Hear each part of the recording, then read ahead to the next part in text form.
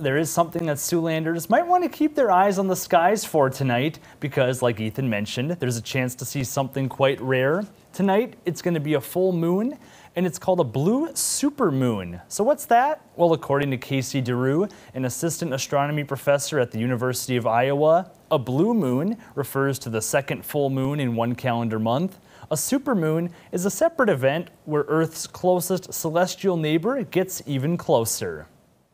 The moon's orbit is actually not a perfect circle. It's actually an oval.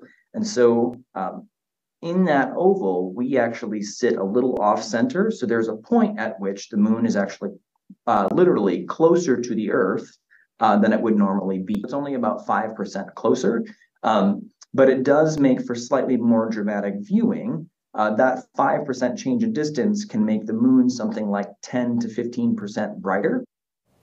In addition to being brighter, the moon's position in the low horizon also makes it look a lot bigger than normal. That means it'll be easy to spot, but DeRue has some tips for the best time to see this rare moon.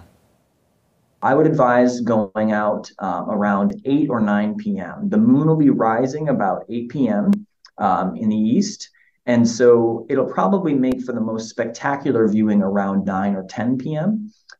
As kind of a side note and kind of fun, Saturn is actually in the sky right now very close to the moon. So you can actually observe both the moon and Saturn with your bare eye. DeRue adds both the moon and Saturn will be bright enough to see from city limits, but if you don't see them tonight, you'll have to wait quite a bit. There won't be another blue supermoon until 2037.